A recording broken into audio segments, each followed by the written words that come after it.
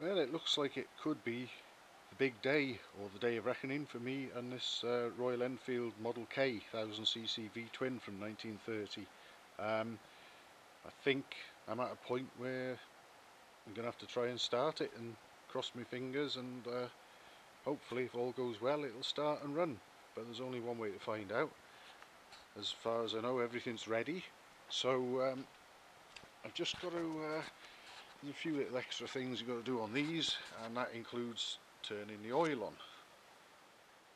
So the oil's on, the oil pump's primed, and I've got oil in the crankcase already. Also, the oil pump's turned up to its highest setting. See there, it's got that little adjuster wheel on it, on the highest setting for the maximum flow and input of oil. So basically, I think I'm ready to go. I've got sparks at the right time, I've got compression, the valves are opening and closing as and when they should, and I've got fuel, so I'm going to turn the fuel on next, and if that doesn't pour out everywhere, because I haven't turned the fuel on yet at all since the carburettor and the fuel pipes and everything have been done. That sounds promising. Tickle it up.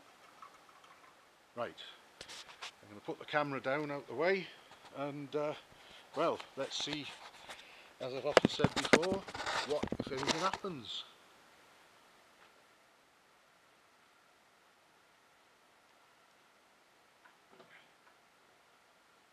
There we go.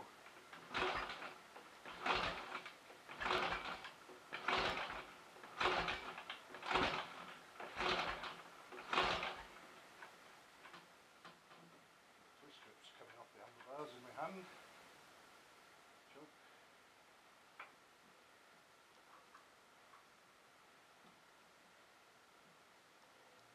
Oh, hang on. Sorry, that's a choke. Try that.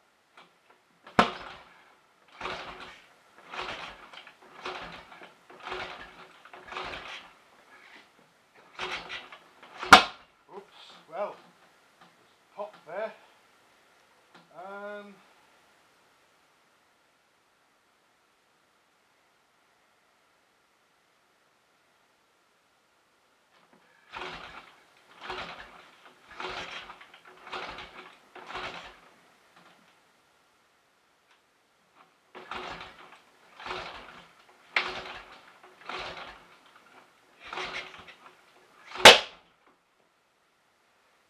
Now, although the ignition timing is supposedly right, I've got a feeling that perhaps it's not.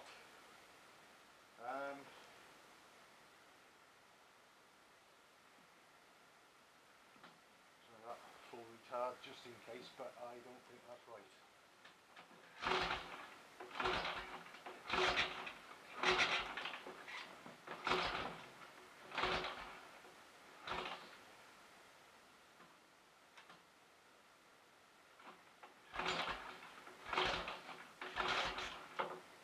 Right.